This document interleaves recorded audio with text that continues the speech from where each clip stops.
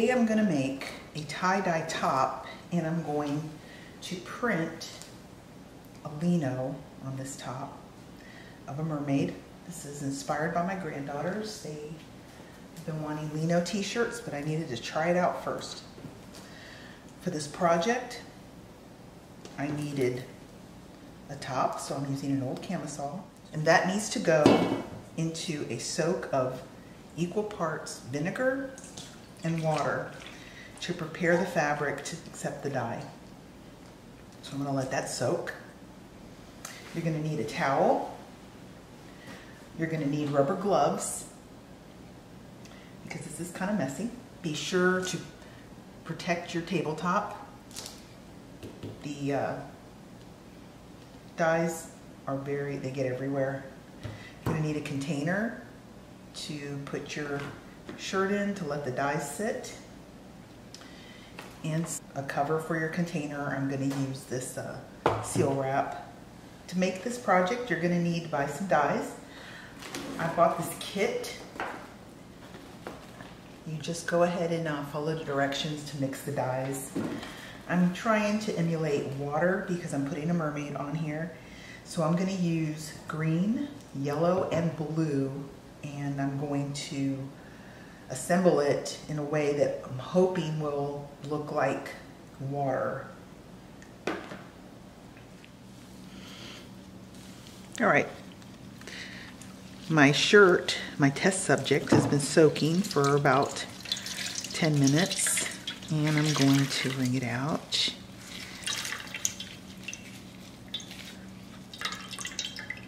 And assemble it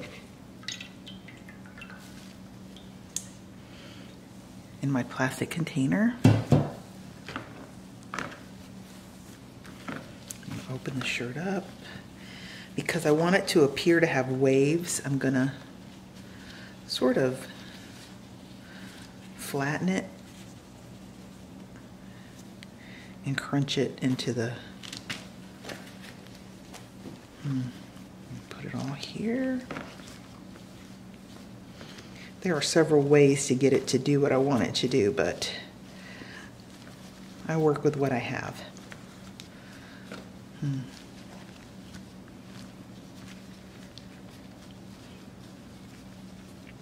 going to crunch it up.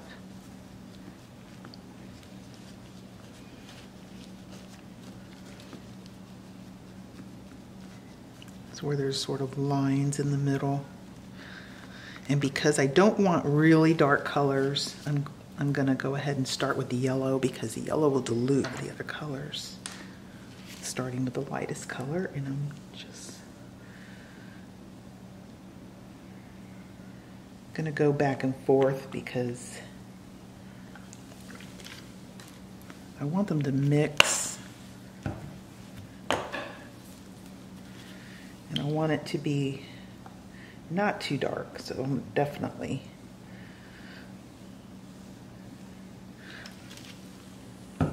put more yellow in there to lighten up that green.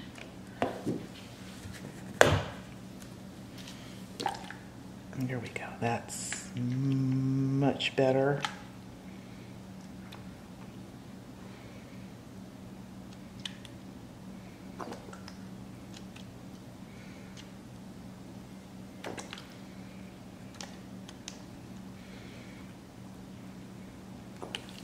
Now I'm going to put some turquoise in there. I hope it's not too dark. The instructions say to leave it 6 to 8 hours.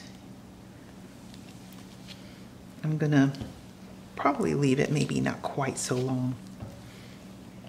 But I'm going to lighten this blue up with that yellow.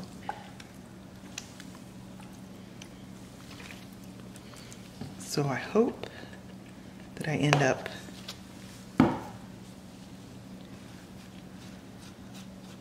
with what I'm looking for. We'll just have to wait and see. Because I wasn't trying to get intense colors, I didn't leave it out very long. About an hour, and I put it out in the sun, and I covered it with some saran wrap type stuff so it could steam a little. You rinse it in cold water until your water runs clear and you're no longer leaching out color. And here it is. It's pretty light, not bad. What I'm gonna do now is I'm gonna get an old towel and I'm going to lay it out to get any extra water off of it, and then I'm gonna put it in the dryer to set it.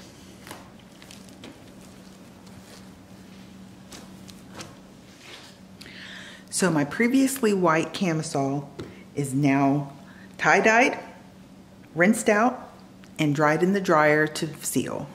I think it turned out rather nice. I'm going to print this lovely mermaid on my camisole as a test for the weekend project with the girls. To prepare for printing, I'm going to need to put something solid under the fabric so the ink won't bleed through to the back of this camisole. I have this piece of cardboard that I'm going to put between the front and the back. My camisole is now ready to be printed on. I have the cardboard in the back, and now I'm going to prepare the inks and ink my block.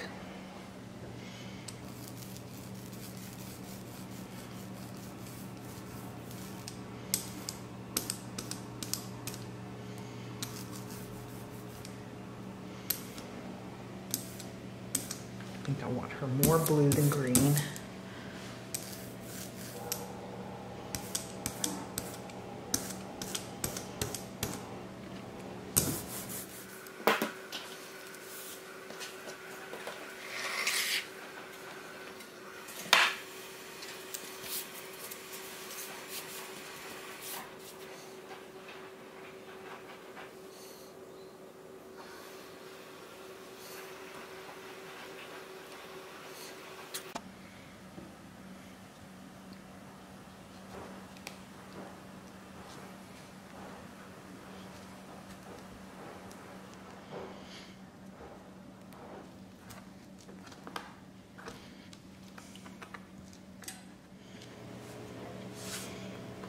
All right.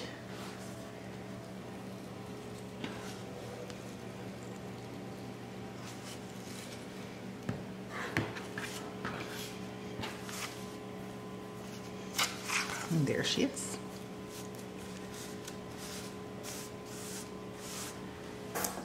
Let's see if we can get some fish in here.